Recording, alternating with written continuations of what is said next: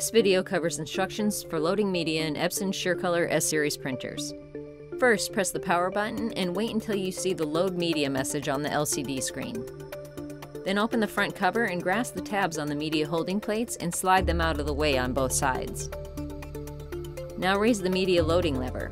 This will raise the rollers and allow the media to be fed. Located on the back of your S-Series printer are the two roll holders. Place your media on the roll supports based on the printable side of your media.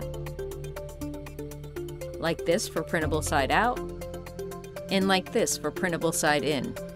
On the left side of the printer, raise the lift lever to lift the media into position, and firmly insert the roll media onto the left roll holder, then lower the lift lever.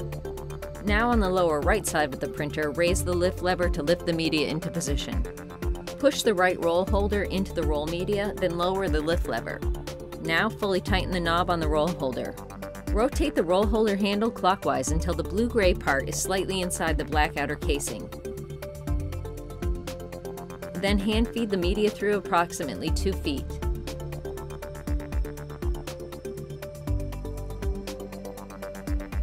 While holding your media in place with one hand, use the drive switch on the left roll holder to reverse the media back tight on the roll.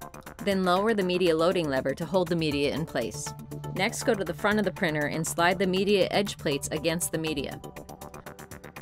Adjust them so that the round holes are centered over the edges of the media, creating half moons. Now close the front cover and you're ready to select your media type. To view similar videos or to learn more about Epson S-Series printers, visit lexjet.com or give us a call at 800-453-9538.